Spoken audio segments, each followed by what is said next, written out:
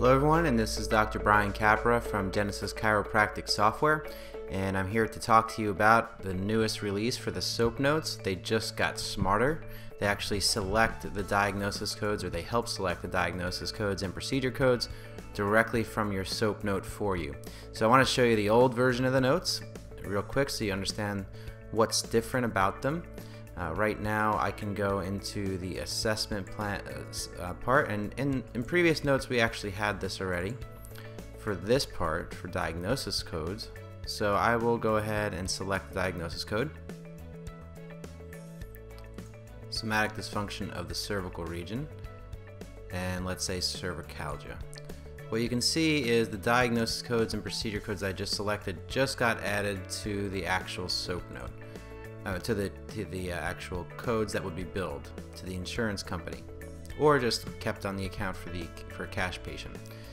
What was missing is that when you went to the actual plan section and selected, let's say, a procedure like an adjustment, you could see the CPT codes were not added here. So what does that mean? What that means is that a lot of times doctors were selecting different procedures and forgetting to add them to the procedures that would get billed to the insurance company. So in some cases they were undercoding. What might even be a worse situation is where you go to the actual procedures and add a procedure in your billing, such as mechanical traction, and if you would go back to the note, the mechanical traction would not be on your note, so your note was not supporting your coding. So it was a kind of double-edged sword. So it was either under coding and you weren't billing for everything you did and had documented, or you were billing for things that you didn't have documented. So we got the request a whole bunch, and what I'm going to do next is show you the new and improved SOAP note. Okay, so let's look at the new functionality. One thing you'll see is this little arrow right here. That's the new button that's been added. And just like before, in the assessment section, you can go ahead and select diagnosis codes and they will be added. I'm just going to select a few at random here, and you'll see that that's actually added to your billing codes. That was there before.